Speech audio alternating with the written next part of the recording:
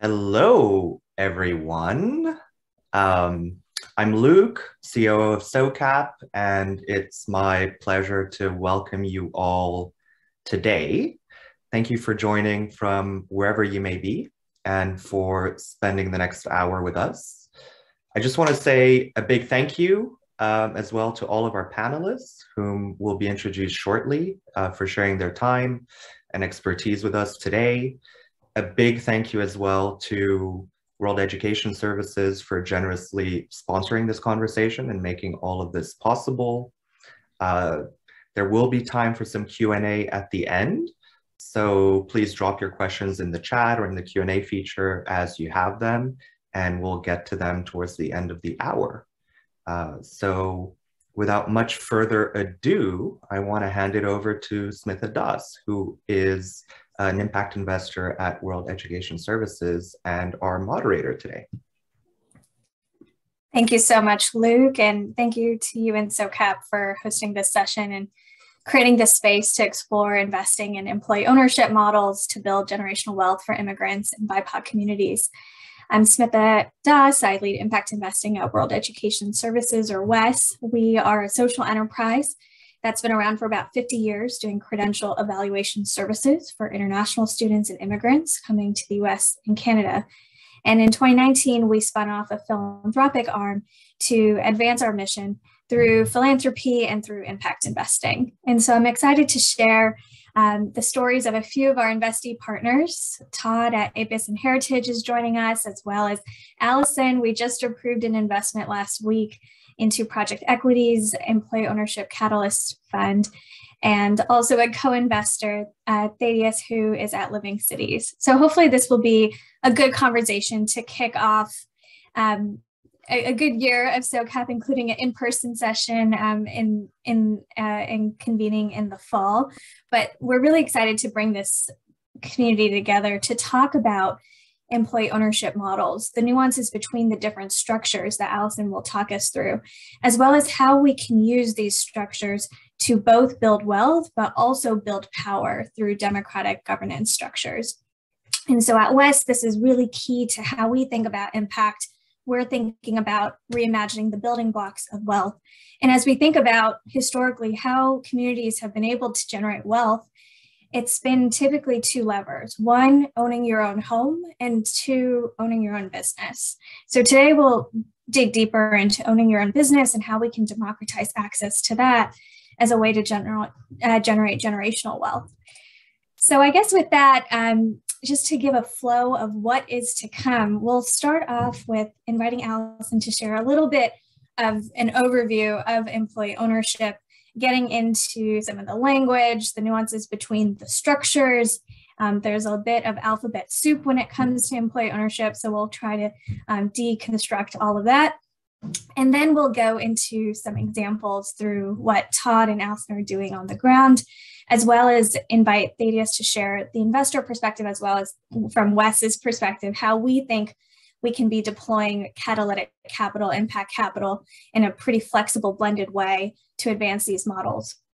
And finally, we'll, of course, turn it to you all for some Q&A. And thanks to the SOCAP team for monitoring the chat for us. So I suppose with that, I'll just stop there and share, let Allison take the wheel and share more about employee ownership and help us get some grounding there.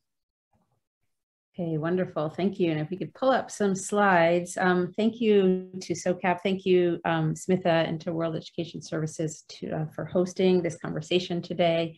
My name is Allison Lingane, and I'm the co-founder of Project Equity. We're a national nonprofit organization with really a single goal, which is to expand employee ownership, really to benefit employees and to create this kind of wealth building opportunity that we're talking about today. So if you could flip through actually the next slide and then the following.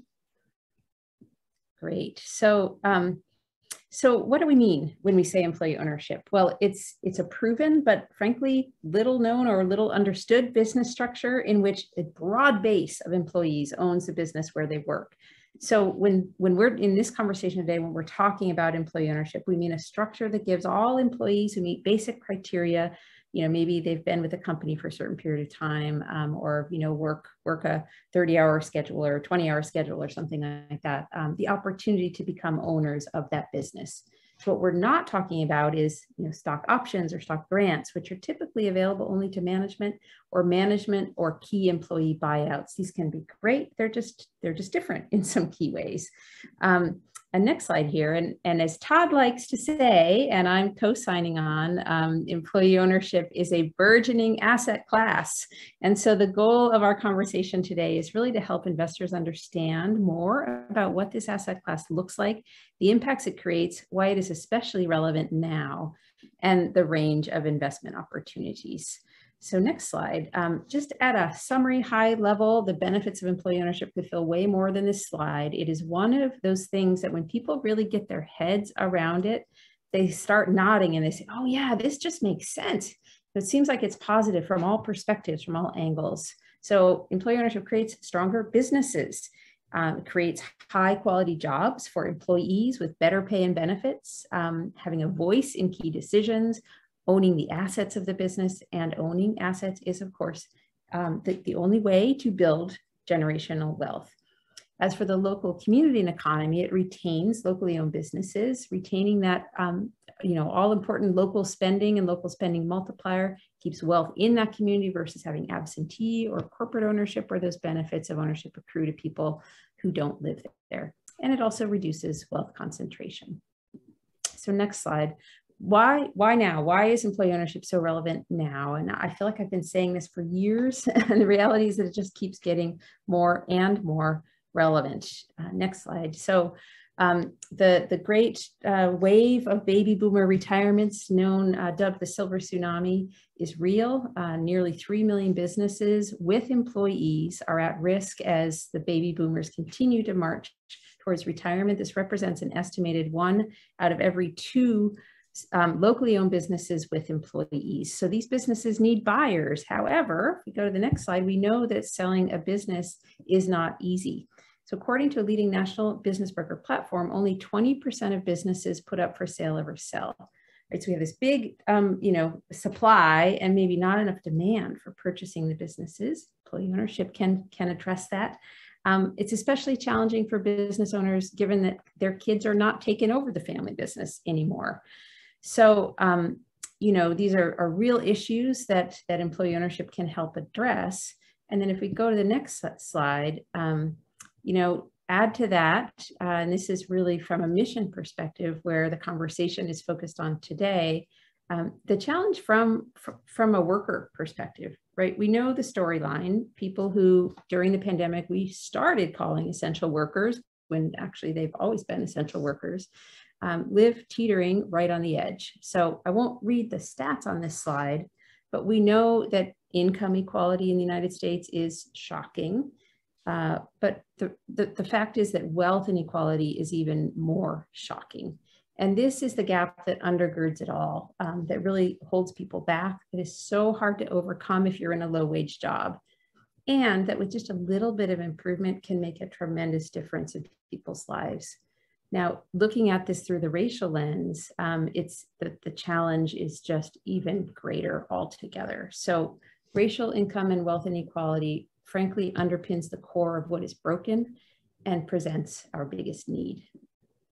On the next slide, employee ownership is proven to address the income gap and help build intergenerational wealth for workers of color. I'm going to share a couple of stories from companies that Project Equity has helped to transition to employee ownership to kind of share what we really mean about this. So the next slide, we've got a slice of New York. They're based in Silicon Valley. They're 2 pizza shops with over 30 workers. If you could click the down arrow. They've distributed over $500,000 in profit to its workers over 2 years. And by the way, they also did great during the pandemic because they came together and quickly and multiple times revamped how they did business to meet the ever-changing landscape for restaurants. So this $500,000 in profit was right before the pandemic hit. So you can imagine the value of having that extra cushion during that time period. And on the next slide, we've got Sarah Vegas. Again, if you could kind of click through the animation here. Sarah Vegas of Niles Pie. So she was one of the founding worker owners at this bakery, and she tells this great story of her first profit sharing check, which was over $9,000. She talks about this being the biggest check that she has ever received. Now, she's worked for food service for her whole career, which is a notoriously challenging sector, whether because of the low wages or the lack of schedule, the schedule variability, job stability. You know, she showed up at multiple times actually at her employer with a sign on the door that says, "We're out of business, you lost your job, sorry." So for her, she also happens to be a single mom.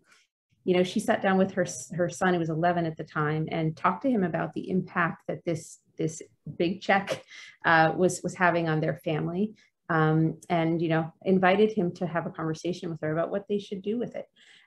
So, you know, big effects both financially and otherwise, but this would have been a 30% increase over a $15 minimum wage, just to put that into perspective.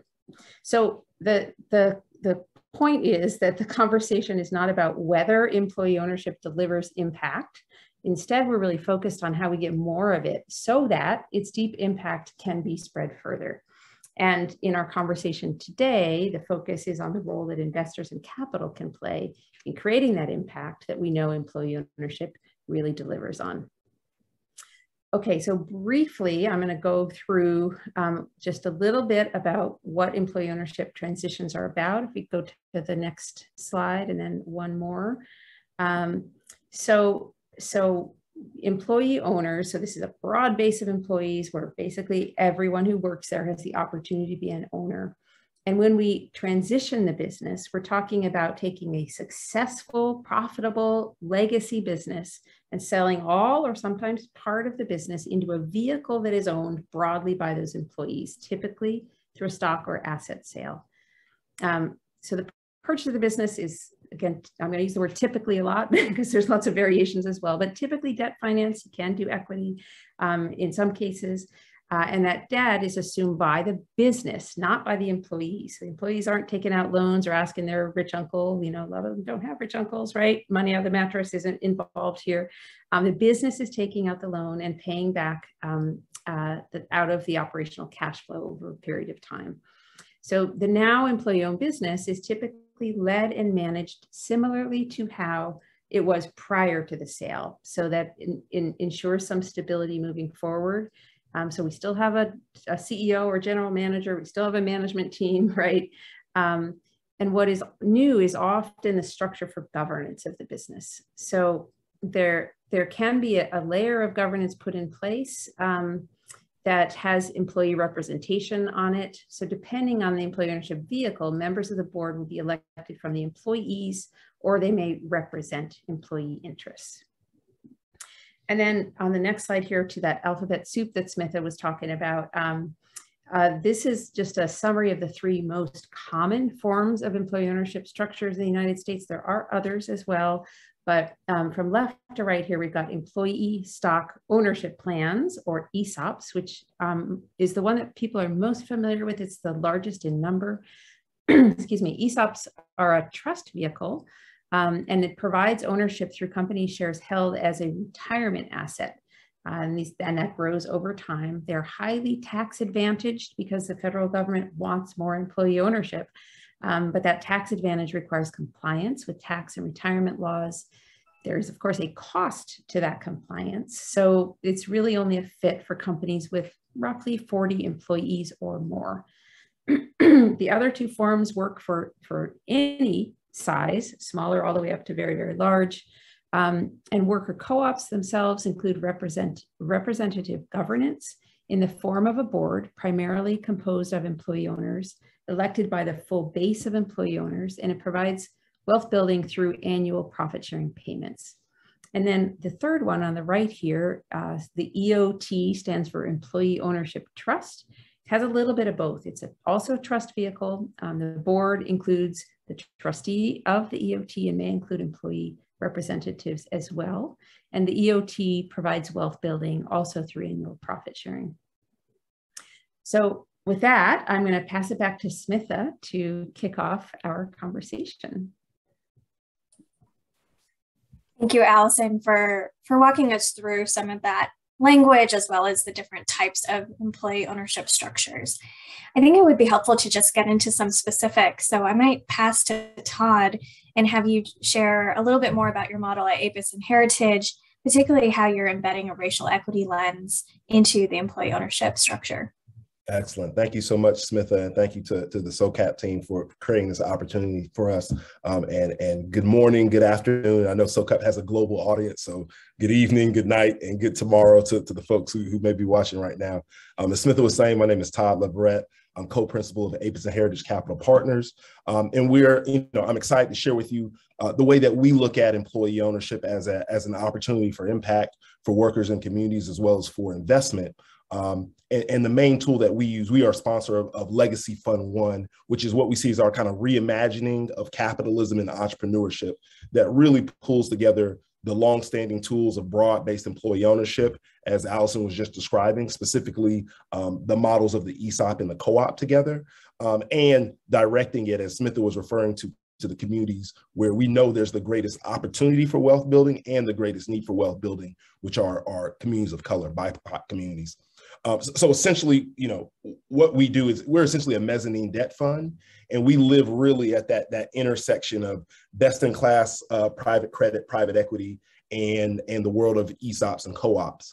And basically what we do is we buy great, small, closely held businesses, and we convert them into great, small or medium-sized employee-owned firms that do a variety of things. One, that outperform their peers, and Allison gave some great numbers and statistics. I'm going to give a few more shortly on how employee-owned businesses, when done the right way, can outperform their peers. That also distribute the fruits of that outperformance to their workforce. So all that outperformance isn't just being captured by a single person or a small family, but it's distributed broadly amongst the workforce. And three, does some really good things for communities and states and cities in terms of anchoring jobs, anchoring companies in place, and really getting away from some of the worst practices that we've seen in the world of investments in private equity, which is stripping companies out, pulling out cash flows, moving companies outside the communities that help build them and support them. As we always say, an employee owner is not going to fire themselves so that they can move their company, move their company overseas or move their company out of state. So a lot of benefits all the way around. Allison stated before, 50 years of stagnant real wages for working Americans. The 40 years of decreasing wealth for the bottom 50%. And as we always say, a common term in the Black community, when America gets the cold, Black America gets the flu, and Brown America gets the flu. And that's a saying pre-COVID. So I'm sure we could change it and say Black and Brown America get something a lot more serious than the flu when there are wealth issues in this country. And the reason why we love the ESOP model as our legal structure and as our tax structure is that there's 50 years of legislative history and tax history on ESOPs as a model. It's actually the lesser known cousin of the 401k and functions very similarly to a 401k that invests just in the shares of the company that's connected to the ESOP. Almost 7,000 ESOPs in the US. And a lot of folks don't know this, but a 100% employee-owned company in an S corporation structure pays $0 in federal corporate taxes, and in 44 out of 50 states pays $0 in state corporate tax, or it's deferred, similar to the way that the tax benefit can be deferred in a 401k. And this kind of tax benefit that's also can also happen in co-ops as well. Chapter T of co-ops. There's a similar tax benefit that really creates an interesting investment opportunity into these models as well, because you will have companies that, all things equal, employee-owned companies will have better cash flows purely from a tax standpoint, but then from an actual operational standpoint, the alignment of interest between the workers who are now also owners, who are now, if done the right way, are thinking about like owners, thinking how their day-to-day job and operations can contribute to the bottom line of the company, to the success and the long-term viability of the company. All these things create that 8 to 11% faster revenue growth, 8.5% profitability increase, and up to 75% productivity gains, and significantly less turnover of workforces, which, as we know today, is key to keeping a business alive and successful. All these things that you see in employee-owned companies and the research shows create a great investment opportunity. From the impact side, and I'll close out quickly, from the impact side, some really good research done by the National Center for Employee Ownership, as well as Rutgers and several other organizations out there, show that the benefits to these, specifically for workers of color, is really powerful. So when looking at workers of color aged 28 to 34, the median household net worth of a BIPOC person of color compared to their peer in a non-employee-owned firm is 79% higher for the employee owners. Their median income is 30% higher for employee owners. Median job tenure is 36% higher. And employee owners are almost 3 times as likely to receive other kind of ancillary benefits like tuition benefits from their employer and their employers as their non-employee owned peers. So again, from a business side and from a worker side, outcome and a community side, you know, the case for employee ownership, we think is really clear. And as all of us on this call are doing, we're out here as evangelizing the model, these models as something that needs to be more pervasive in this country to help address some of these issues. So I won't go into a ton of details, just briefly, again, kind of like how we invest. We invest in what we consider essential service industries in the lower middle market. So we're looking for companies that are between, call it $1 and $6 million in EBITDA, that are in industries such as landscaping, commercial cleaning, mechanical contracting. So your electricians, your roofers, your plumbers, elder care and home care, food processing, child care, waste hauling, industries where really your workforce is their interaction with the customer and their kind of frontline nature of this workforce, making them employee owners, getting them on board with the mission of the company is going to have huge impacts for quality of service provision for your customers and can make a big difference. We're only looking at companies that have at least 40 workers, kind of referencing back to what Allison was saying about size of companies that work best with the ESOP model. And we also only will invest in companies that have at least 1/3 of their workforce being BIPOC workers. And across our portfolio, at least 40% of the workforce needs to be BIPOC workers. I will say this, we're kind of coming up on the edge of our first 2 transaction closes right now. And we're looking at about 200 workers across the 2 companies, and with at least about 75 to 80% of those workers being BIPOC. So while we set the floors at 33 and 40%, what we're finding when you look at these industries in certain areas of the country is that you can get significantly more impact and impact significantly more workers of color. And our goal across our portfolio is to have the average worker in our portfolio be able to retire at the end of their career with somewhere between $70,000 and $120,000 just in their ESOP account.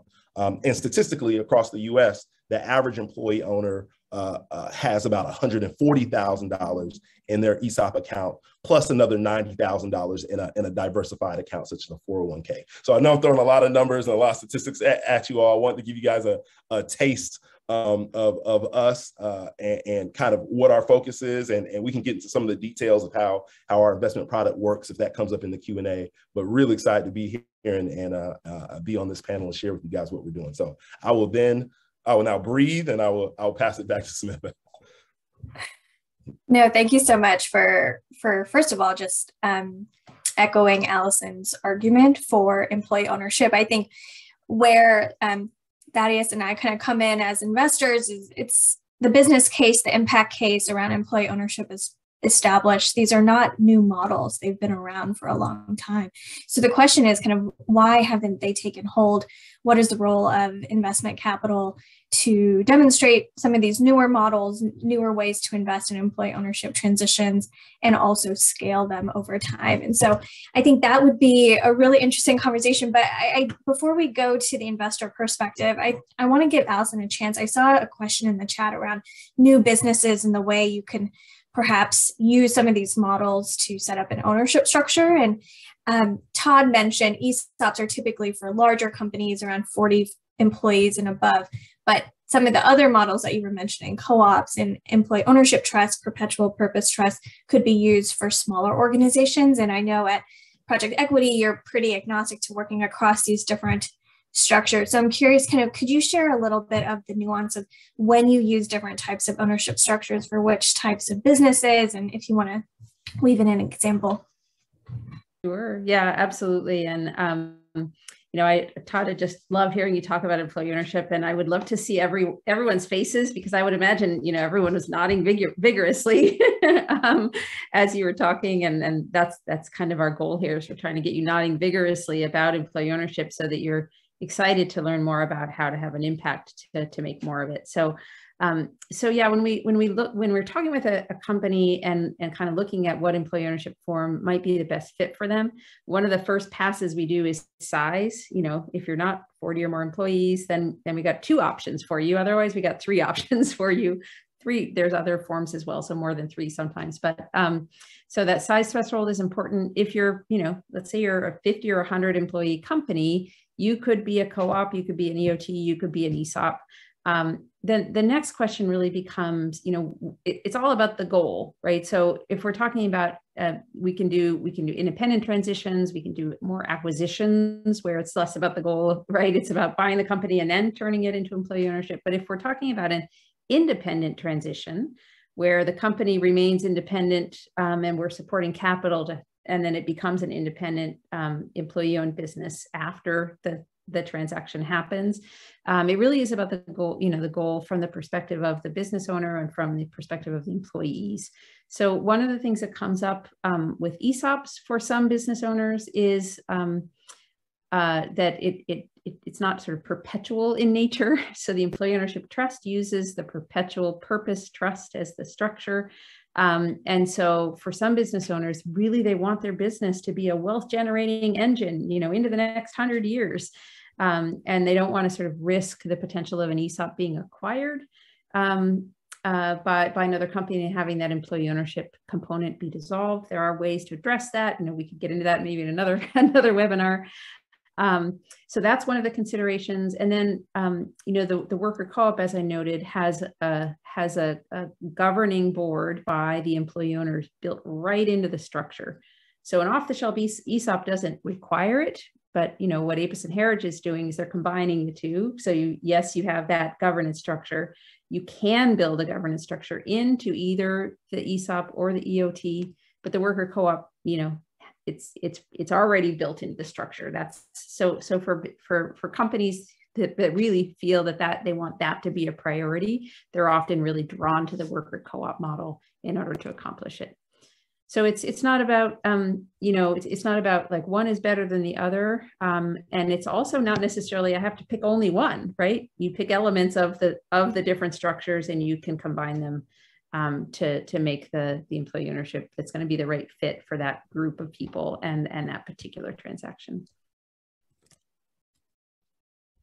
Yeah, I think that's a really important point, that not all employee ownership models necessarily build power through democratic governance, that in some models like the ESOP model, it is a choice. And so that was definitely something we learned in our diligence with APIS and Heritage Capital Partners, their intentionality around it, their partnership with Democracy at Work Institute, and how they bring in the principles of the cooperative model into ESOPs. I think, Todd, your experience in the worker ownership space speaks to that. And I know that's something that resonated with ADS too, but so maybe I might pass to you and just have you share why you invested in project equity and what brings you to shared ownership models writ large.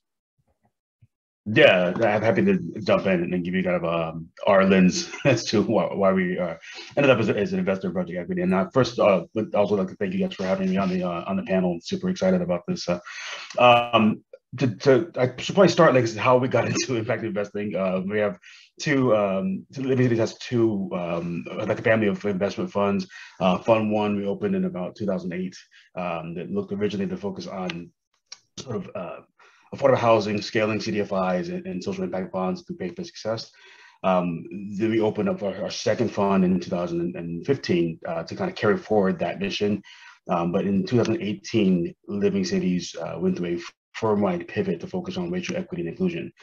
So that meant sort of changing the investment thesis of the fund, pivoting it to REI as a means of cutting that lens across our entire business model.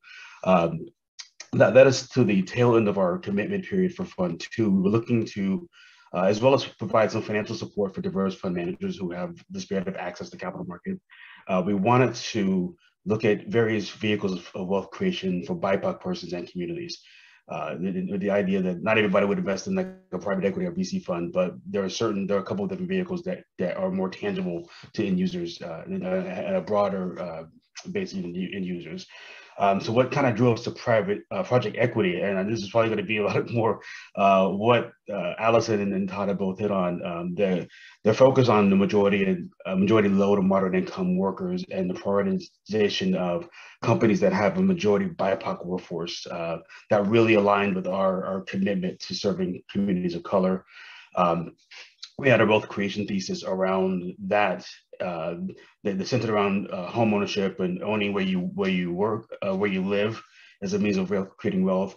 And project equity, we kind of found the number of different channels, but it also offered an opportunity for people to own where they worked, and that was a massive amount. That was a massive point of generating wealth that we weren't thinking about when we did our thesis shift. So we were kind of very happy to run into Allison's team at Project Equity. Our biggest sort of what stood out in the diligence and continues to stand out as having been in this deal with Project Equity for a bit now. We definitely believe that small businesses are the backbones of local communities. And to Allison's point earlier about the demographic aging of baby boomers without succession plans, what happens when a business owner isn't turning the keys over and the reins over to the children? Normally, what happens is a larger conglomerate from another area comes and buys this company, and they take all the wealth creation out of the community. We view employee ownership as a complete natural panacea to this, and so to keep wealth in the community, and also to generate individual wealth within REI focus.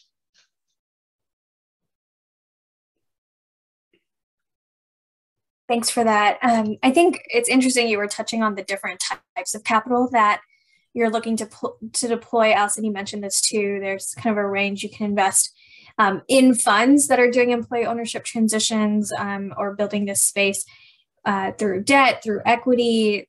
I see a question in the chat around the role of grant capital. So I'm curious, maybe we'll start with getting into the specifics, because you both have funds, Allison and Todd, that look very different as investors in both. And so it just kind of tests us at WES to be really flexible with the types of capital we deploy into funds that are doing employee ownership. I'll mention for direct investments in employee ownership, there's also a variety of ways you can invest. For example, just with worker cooperatives, you can invest in through debt, but you could also invest through non-voting preferred stock and other kind of quasi-equity structures. And so I feel like through my journey through employee ownership, I've been learning about more and more ways to invest in a more non-dilutive way. And so I'm curious if you could also share the reasons why you structured your funds the way you did, as well as kind of where you see the role, and to the question in the chat for grant capital, because that's something we also are certainly looking to blend into our approach. I can go ahead and kick us off with that. As far as kind of how and why we structured our product the way we did, the question of the employees own the firm, but you're trying to get in outside capital. How does that work? And Smith, I think you did a great job at kind of summarizing kind of high level how that works.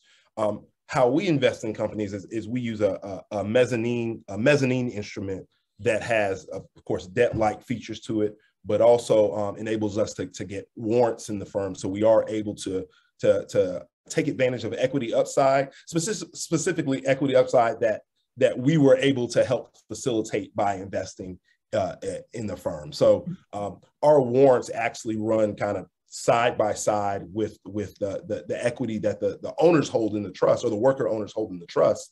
So if the worker owners have not built any wealth in the trust because the performance of the company hasn't, the company hasn't grown, then our warrants are also worthless as well. Whereas if we help grow the company while we're there, our warrants will grow. So we believe, and I think one thing that employee ownership really speaks to, when I was when I was in grad school, they always talked about the costs that are associated with having misaligned interests in organizations. So the investors want one thing, the executives want another thing, the employees want something else. All those costs that are associated with that. And we believe that investing in a model where everybody's interests are properly aligned, including ours as an investor and our investors as investees, as well as the executives, as well as the workforce, helps eliminate a lot of those misalignment costs. All that to say, we invest using a mezzanine instrument because it's our goal on day one to have 100% of the firm owned by the workers in the trust. We think that's important just from telling the story of employee ownership and what it's about, from actually letting the workers know you are real owners of this company, but also going back to some of those tax benefits. Those tax benefits are connected to the percentage of the company that is owned by the workers. So it's important for us that 100% of the equity is in the hands of the workers, because then 100% of that tax benefit applies. If 50% of it was in the hands of the workers, then 50% of the benefit applies. So again, we see an alignment between the interest of investment and the interest of the workers, and making this 100% employee owned. And so, yeah, that's kind of how we get the investor debt into the company at what we know and believe is a properly kind of risk-adjusted return, where you get that debt-like piece and that equity-like piece. Quickly I actually had typed a long answer out to the role of philanthropic grant funding, so I won't say it, but I had answered it privately to somebody. I'll drop it in the chat, and I'll let Allison jump in. Awesome. Yeah. So from Project Equity's perspective, so the Employee Ownership Catalyst Fund, we really structured, so it's an evergreen debt fund, and we structured it really to bridge the real capital barriers to employee ownership that we've seen in our work over the last 10 years. So, imagine you're a business owner and you're trying to sell your company this way, and you're like, oh, great, I'm going to, just do an ESOP or a co-op or an EOT, and I'm going to just walk down to my bank and get them to finance this thing. Well, the bank's going to look at you like you got three heads, because, they're not used to dealing with 50 owners. They're like, well, who's going to sign the personal guarantee? Whose house is going to be on the line? It's just a different model and approach. We want to get to the place where you can't walk into your bank and your bank knows what this is, and that the SBA loans, somebody noted a question about SBA loans, that the SBA loan guarantee programs can support all of the models of broad-based employee ownership. We're not there yet. We're working on it. We're not there yet. So the Catalyst Fund is by design structured to be flexible. So we can put out capital that is debt. We can put out capital that is equity. We can do revenue or profit-based financing. So really maximum flexibility. We can provide working capital alongside the transaction. We can do working capital actually before the transaction to help with the costs of getting this set up. For companies coming out of COVID, cash flow is always king, but it's really super king now. So flexibility is the name of the game. And, ultimately we have structured the fund with an aim to maximize the money that stays in the employee owners, hands. So because at the end of the day, that's why we're in this work. So this is impact first capital. It's long-term patient financing. And then, the other thing that I will sort of comment on is, different capital fills different needs. So, Catalyst Fund, impact first, filling this gap in the capital market.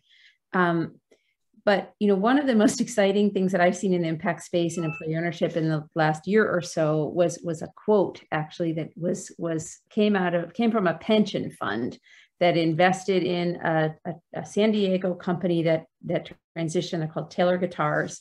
And the pension fund was quoted as saying something like, we chose to invest in this employee ownership transition because it is low risk. And I saw that in writing somewhere, and I was like, hallelujah.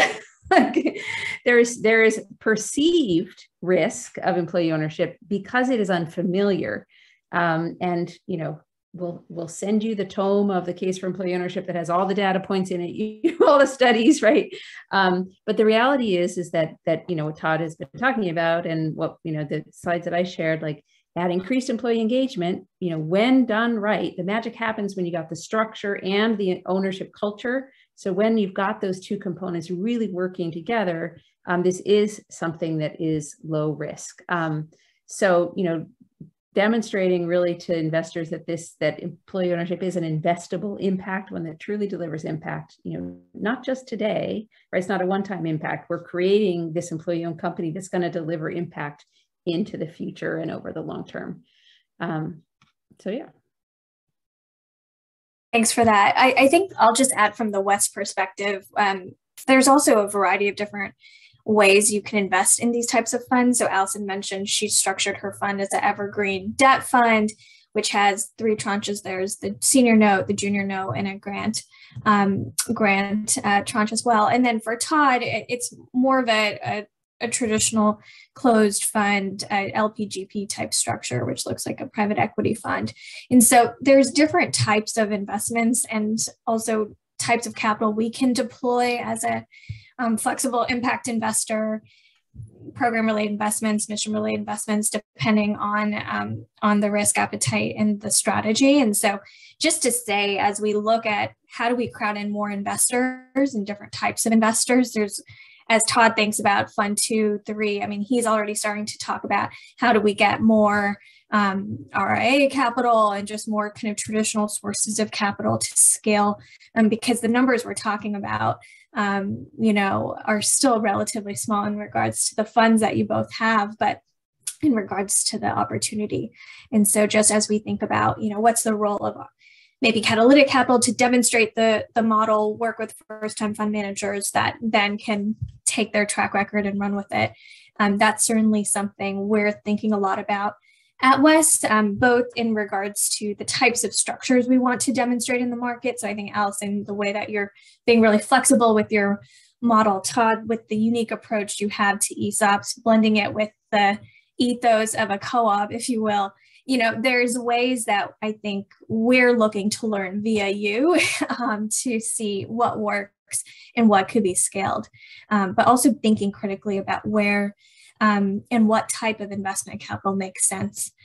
I'll just mention that grants are definitely part of the equation to increase capacity as we look at some of the teams that we're working with. Perhaps there's grants that we can do for fellows, and we're exploring this with a couple partners to think about adding extra capacity on teams so that we can support more proximate leaders to join teams, build that track record alongside these incredible fund managers, and then maybe spin off future funds. So we're thinking about different strategies and trying to be creative about ways to blend the types of capital that we have at WES to try to solve the problems that we see with kind of the fund managers, from a capacity constraints to of course the market and where we see the need for demonstration. So I'll just kind of add that from the high level of the way investors can engage in these types of funds. But I don't know if Thaddeus, you have anything to add there. Otherwise, I'm happy to start taking some questions in the chat. I'm seeing some good activity. The only thing I would add is we saw a very big need in the market for people to take first mover risks. And so we, as we've had our investment thesis evolve and where we see our fit in the market, being willing to say we're willing to take a first mover risk in you.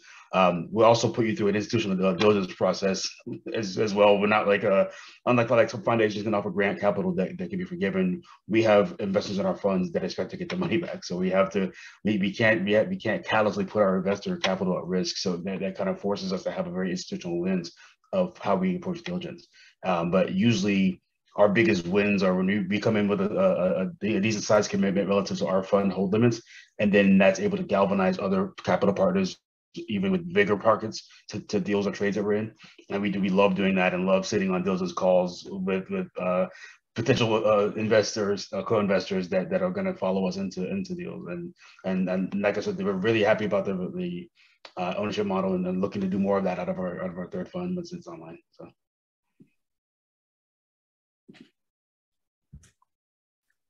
Great. Anything else, Todd and Allison, before we pass to audience for questions? Yeah, I'll jump in with just one other kind of, just to share with the audience about like there are different approaches to creating employee ownership, and the breadth of really investment opportunities can align with those. So, I talked a little bit about this idea of an independent transition, which is one approach. The company becomes employee owned, remains independently owned throughout. Kind of the investor isn't acquiring the business at any stage. And there are other approaches that start with acquiring the business in order to get that transaction done quickly, and then pretty immediately transition, or at that time transition to employee ownership. And there are yet other approaches that acquire the company, kind of more like a private equity firm might acquire it and hold it, perhaps to, tune it up operationally or tune it up, say, environmentally, and then after some period of time, exit the fund to employee ownership. So that's another just sort of way that employee ownership approaches can differ. And, the great news is they all end up with an employee-owned company, and they can have different, the capital relationship and the investor relationship can be different in those different scenarios. I'll add on top of that before we get to the Q&A, and I'm not going to take more than 60 seconds because I have so much to say. So it's going to be really, really brief, but kind of like four things as a field, and not just a field, as a country, utilizing employee, we have to do.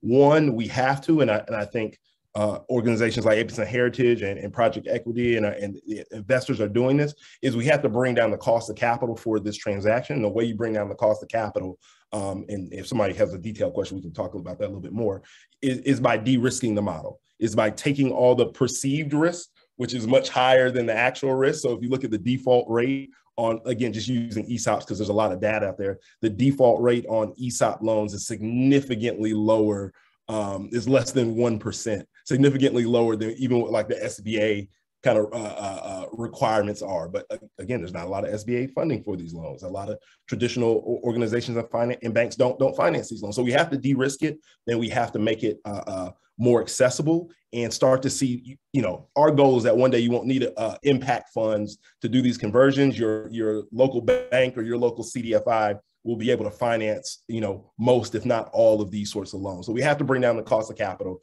I use that most of my time on that. So let me quick. You have to invest in TA and technical assistance. So we partner up with the Democracy at Work Institute, which is a national nonprofit that incubated 8% Heritage Capital Partners. That incubated the fund. So a really interesting story about how philanthropic dollars and nonprofits can help create organizations that are investing in the traditional impact markets and traditional markets.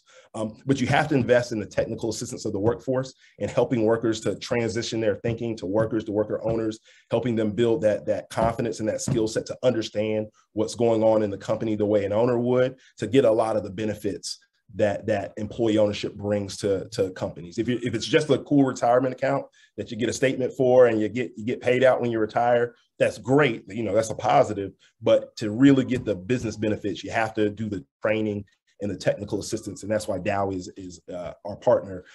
You have to, if you don't focus on racial equity and workforces of color, it's not just going to happen. If it's not a part of your investment thesis and your investment criteria, then, and you say you're gonna help deal with the racial wealth gap, it's not going to happen if it's not built into the model. And then finally, a Smith reference, which is a fellowship program we're working on with WES. We're at the very beginning of this asset class, as Allison alluded to. Now is the time to get your diverse players in all senses, your diverse finance professionals, your diverse board members, your diverse CEOs that you may need to bring in. Get those folks in now at the ground floor. So as this continues to emerge and grow, the field will be diverse from the very beginning. We won't have to kind of try to catch up on the back end. That was more than a minute. Sorry about that. I'll stop right there. No worries. So I'll answer a couple real quick. So I'll include in the chat to the question about how you can learn more about WES funds and apply to these funds. We try to be as transparent as possible about our impact investing priorities, grant making priorities on our website, and also have an open call for ideas. So that's a great way to get in touch, but I'm also on LinkedIn and you can reach me there. Slides being available, I saw a couple questions about that. Allison, I'll say yes. We're happy to to share, but they also have Project Equity and ABIS and Heritage have great resources on their website. Project Equity has a case on employee ownership that they launched last year. So we can maybe include that PDF as well, which goes a little bit deeper. So there's a question here about from Scott Moon in the chat about any thoughts on how to incentivize or drive additional founders to consider the ESOP model. I'm curious, Todd, you're kind of in this right now, looking to get a couple deals out the door as within your first fund and more to come. So maybe I'll pass to you to answer that one. Samantha, can you repeat it for me one more time? I was responding. Yeah, so his question was about, basically founders seem interested in the succession. They're driven by legacy objectives, financial liquidity, but any other thoughts on how to incentivize or drive additional founders to the ESOP model? No, that's right. So I'll tell you kind of our take is there are a number of frictions to transitioning your business to employee ownership that don't exist in other forms of transition. I won't go into all of them, but kind of one of our big things is our goal is to make selling to your workers as easy as it is to sell to some private equity firm or to a strategic buyer or to a competitor, all of who we've seen many owners saying, man, I don't want to do this, but I don't, there's nobody in my family to pass it off, to take this business over. So it seems like I'm stuck between all these rocks and hard places because I know what's going to happen if I sell to my competitor or to this PE firm or to a strategic. And they know what's going to happen to their legacy and oftentimes what's going to happen to their workforce. So really addressing the frictions, how can we make it as fast and as easy to sell to owners as it is to these other options is what we're dealing with. Part of that is liquidity. So in the ESOP world, ESOPs are traditionally heavily financed by a seller's note. The owner is financing a lot of the acquisition capital, and every owner can't do that. And every owner is not willing to do that, especially when you look at, Black and brown communities where you may have had a successful business. That doesn't mean you still have a ton of wealth. All of your wealth may still be tied up in the business. So the idea that you're going to put a loan for 5 or 7 years and not get your wealth is not possible. So our fund we're bringing liquidity to owners like they would get in a PE transaction or strategic transaction. So that's one of many. Some of the costs in figuring out how to do the transition, I know that goes into our due diligence, that goes into, I'm sure, Project Equity as part of your process of figuring out if there's an investment opportunity. So we take that off of the owner's plate. So, knowing what all of those are and addressing those with the investment and how you're investing is how you can get owners to really open their eyes. Even once they figure out they like it, we can say, hey, you can like it and we can help you do it. Really well said. I'd love exactly that. Absolutely co-sign everything you just said. And I'll just add one other thing, which is awareness. Like the first piece is nobody knows about employee ownership. And if they do, they may not really understand it or have misconceptions. And so we spend a lot of time on awareness, and we actually have a brand campaign for employee ownership that we launched last October with some peers in the field. It's called EO Equals, employeeownershipequals.org is the website, really to focus on those business owners who aren't already Googling employee ownership, right? We want to get more people who have heard about it and have positive association with it, because that's going to open up the top of the funnel much bigger as well.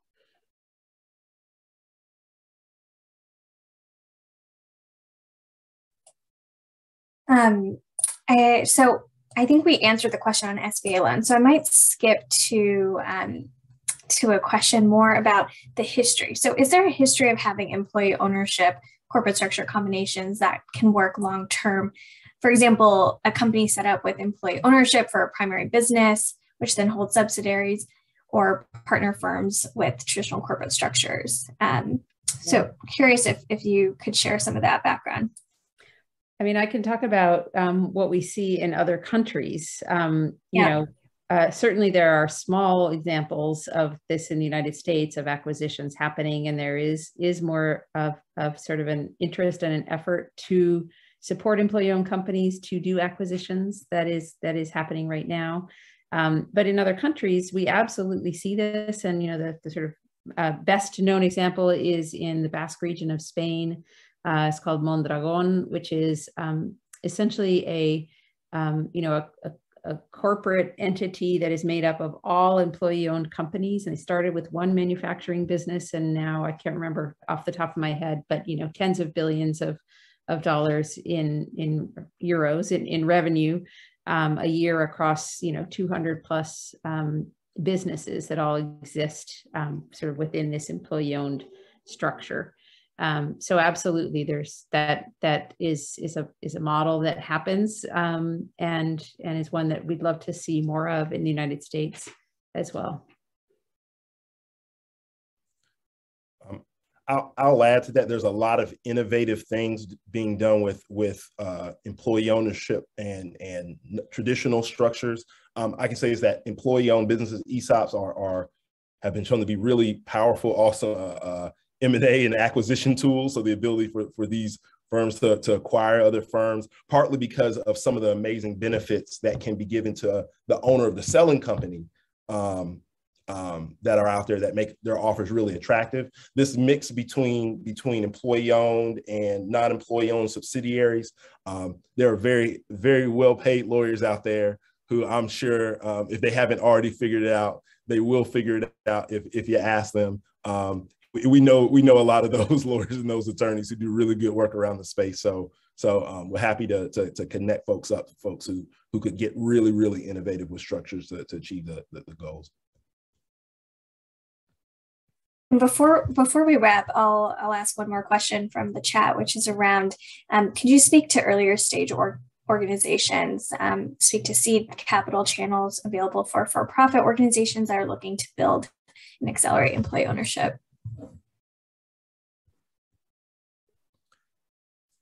So yeah, if the question is about startups, I might refer folks to startup.coop as a wonderful resource.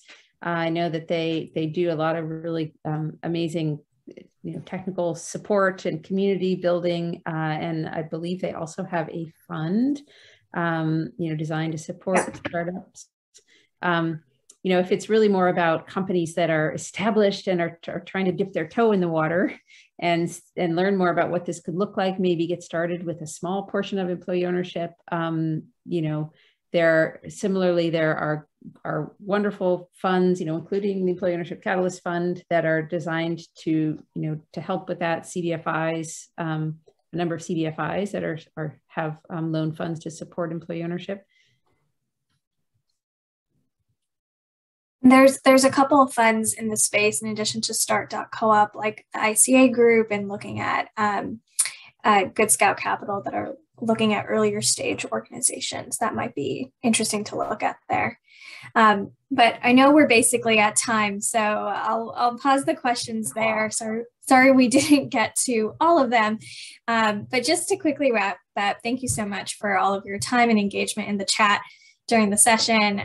Look forward to continuing this conversation in the SOCAP community and using Todd's language, developing employee ownership as a robust asset class.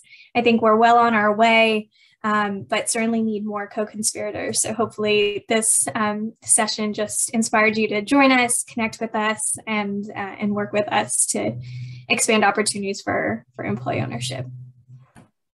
Thanks so much. Thank you, everyone.